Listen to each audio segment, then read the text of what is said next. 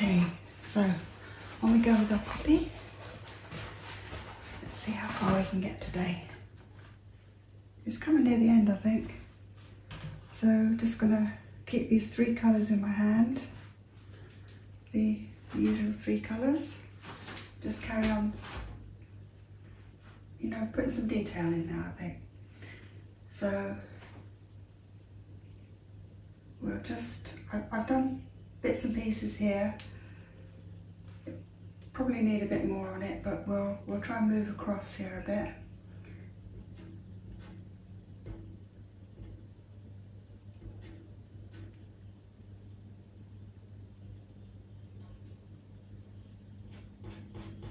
Just moving across this way. So now I can see there's bits of orange in here, so I'll pop those in. Just like that, see? Just work across it.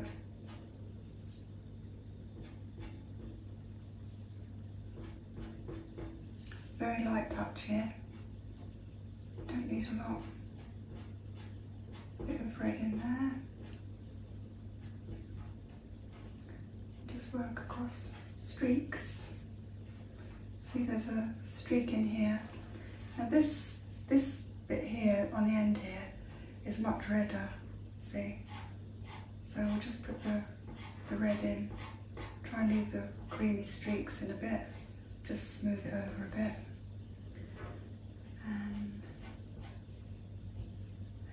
got some streaks in there.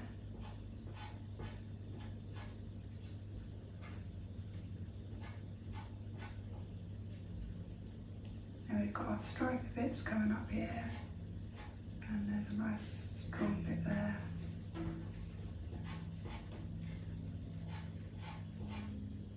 Then we've got some stripes in here, see? Just going over, just look at what you know, really look at what's going on here. And then just copy it, more or less. Now that there is quite a kind of darky colour, so see it's in the shade a bit there, so just go over it lightly all the way over. Very lightly. You can see it's coming up here, very lightly.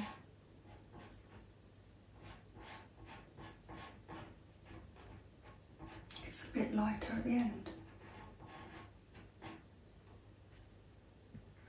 That's okay. And then we've got a strong bit in there, which is that bit there. That could be a bit darker actually. I'll get the black on that. In here, look, see? Just put some black streaks in there. Doesn't need a lot. Then this bit here, you can see that's darker. There, still kind of there really underneath there somewhere. Then we've got the black bit there, which we'll do in a minute. And then a creamy bit under here, but it's actually coloured like we've just done, very, very lightly. And then we've got another bit coming, goes above that black bit there, and it's streaks. It's quite a defined line there, and then that.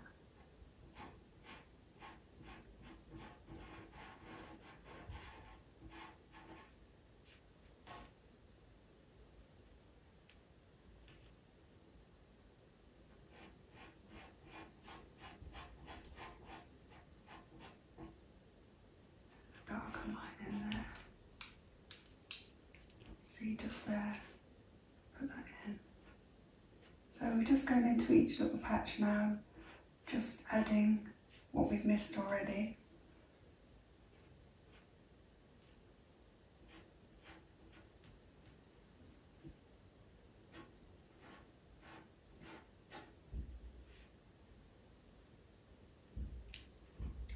Also, this is quite blurry looking, it's not really sharp. So we've got to be a bit careful about that really. Don't want to get anything sharp in there. This is quite strong there. I've probably gone a bit too much with that. this bit. That's that bit there. That's that bit there we've just done. Then we've got the lighter bit coming over here.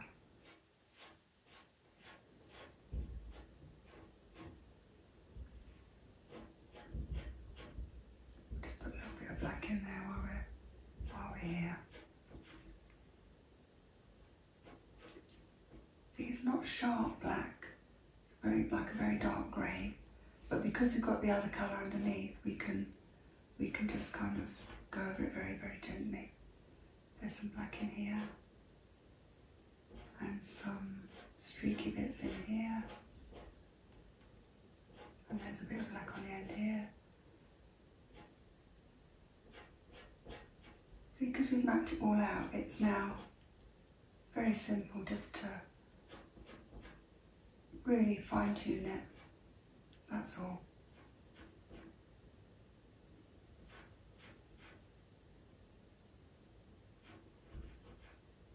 So you can just see a bit of darkness there going through there. And that is red, but it's quite dark. In fact, it needs to be, it's one of these, it's dark, but it's kind of in the shadow, so go over it with that. That's okay. And then this, it's coming down here.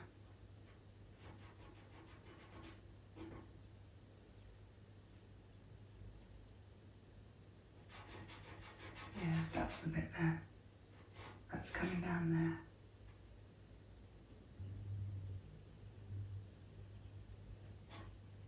And then there's some little bits in there. And see, that's the good thing about having the pencils in your hand ready. So when you get to a spot, you can just whip them up quickly and do it. And it'll save you coming back at this point now. It'll save you coming back to all these areas. Just do it as you go.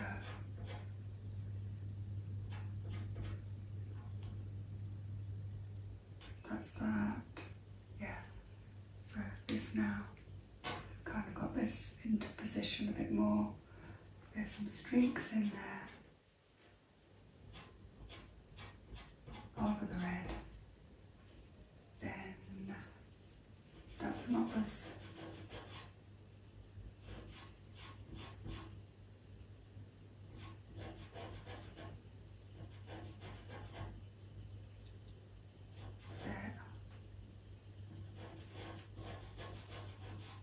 put some white over these. Not pushing hard here, not pressing hard. But these pencils are so good at getting the colour on, you don't really have to press hard at all. Now you see what we've got here is some lovely lines coming right the way through this. So they don't always want to be in the same direction by any means. Just get them in. And they're quite long, those lines. Quite long.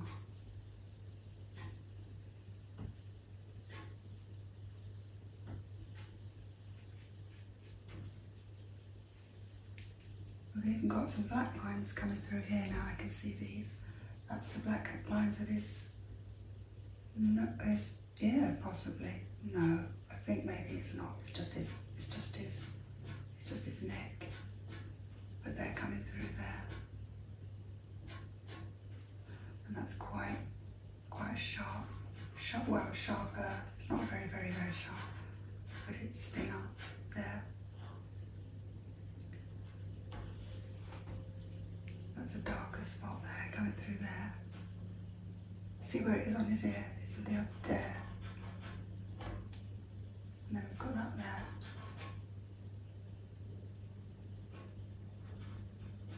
Yeah.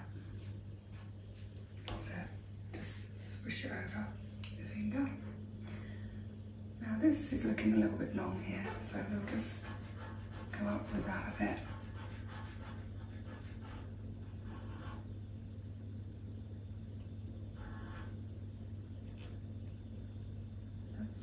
Just get the effect in.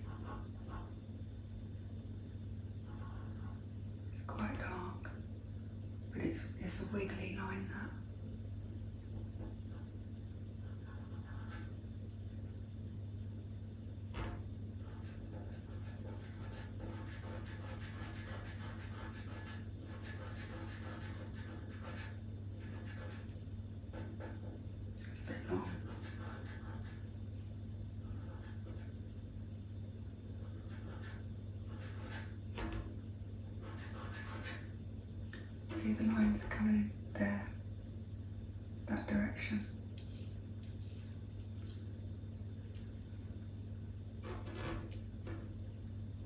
I'll put some more of those in after.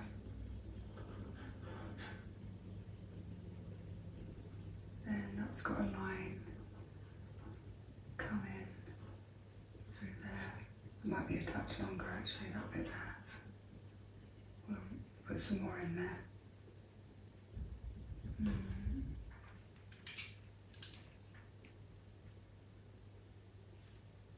Just bring that down a bit.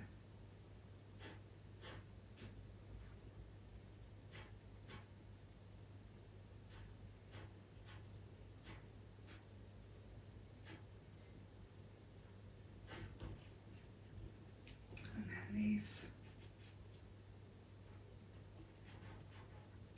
That's far too harsh, that line there, so we'll need some cream in the back here.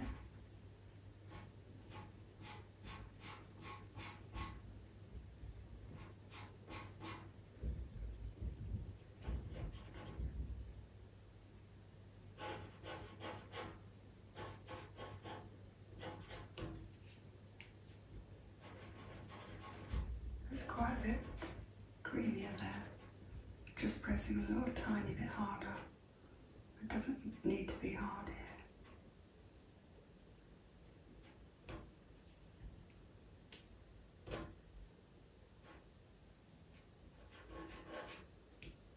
There's a much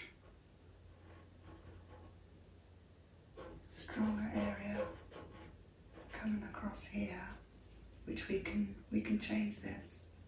See, that's a good thing about pastel, you can change it, easy.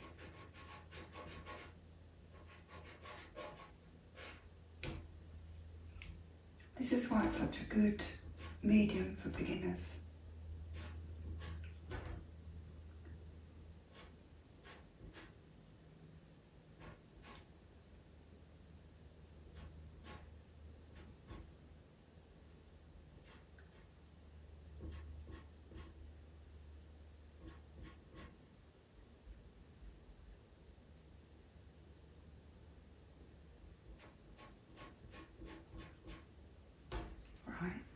Now, so you've got that line coming. It's coming like that, really.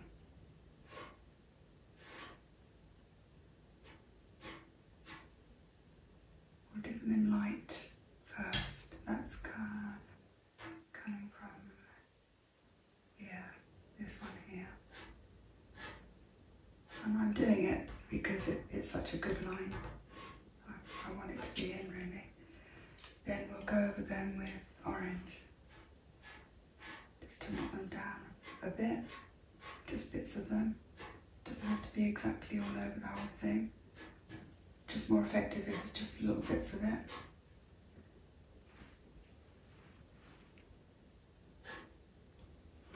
And then if you need to brighten them up again, you go over it again.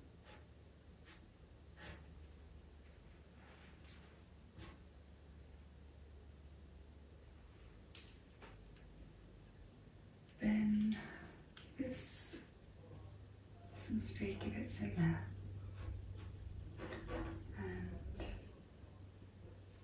see the kind of front light hairs there, and here too. It's kind of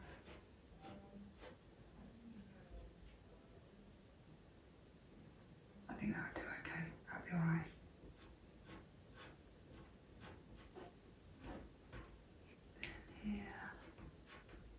Very blurred looking, isn't it, really? We've got that strong bit there, and then it's kind of coming across. Just knock it back. That's good enough. Then that line here is coming right over the front of it. And although I haven't done this line exact, it doesn't matter. It doesn't matter. There.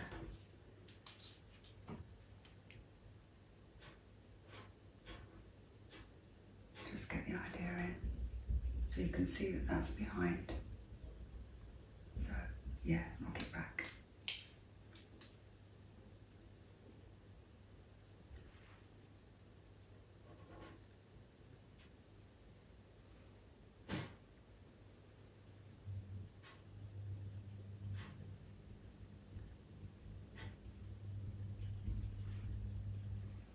you just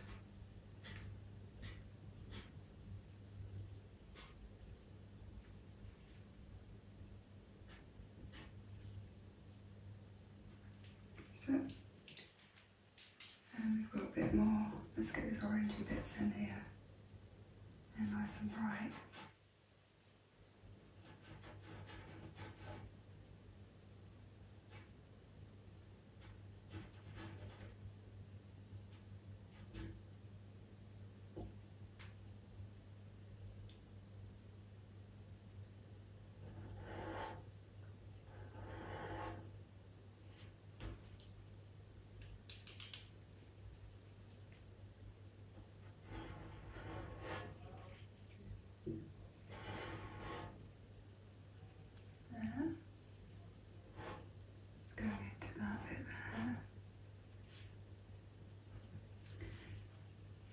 So yeah, we've got lots of streaky stuff going on here, which is real fun to do actually.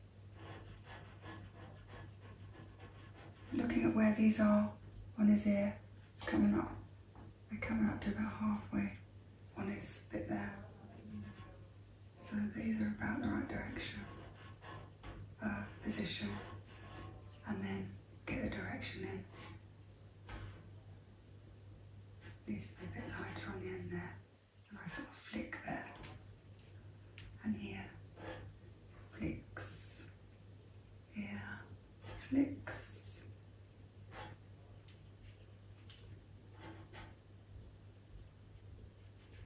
Just give the effect.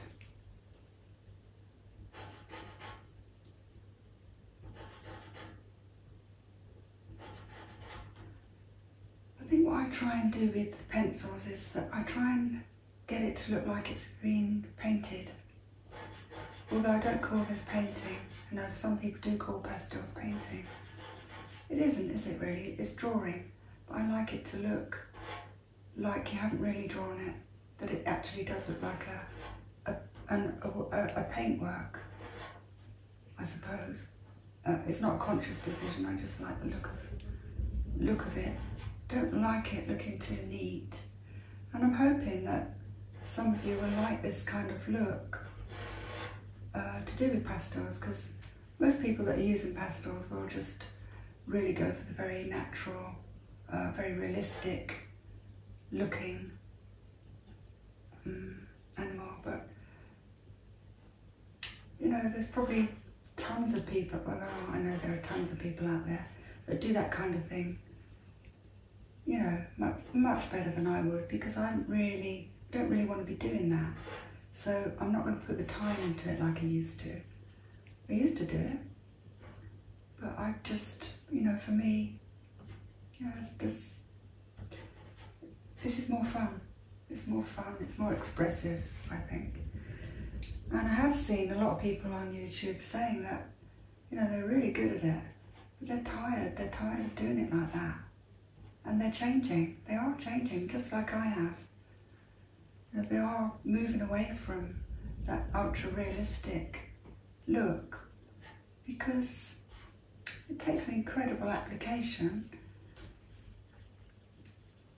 It takes the kind of application that pencil work or charcoal work does, well, pencil especially, to, you know, it takes hours and hours and hours to get it. And of course, a lot of people that do this, they're doing commission work as well. I don't do much of that actually. I do get asked to do it quite a bit, but I don't really, I'm really picky about pictures that I use. And it's quite difficult. I think people don't generally understand that if they want a really good picture, they've got to give you a really good photo. Otherwise it's a task, it really is a task.